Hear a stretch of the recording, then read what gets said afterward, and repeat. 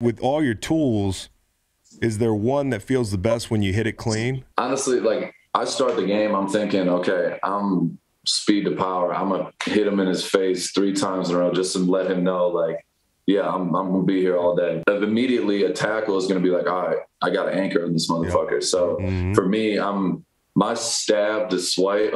When I learned it in college, we called it the voodoo rods. It's a fake rod to swipe. But it's just a stab swipe. And like, that's when I hit that clean, I feel like that move is like unstoppable. When I'm getting off the ball, stabbing, swiping. Yeah, I love that move because I'm coming clean and I've gotten a ton of sacks off that.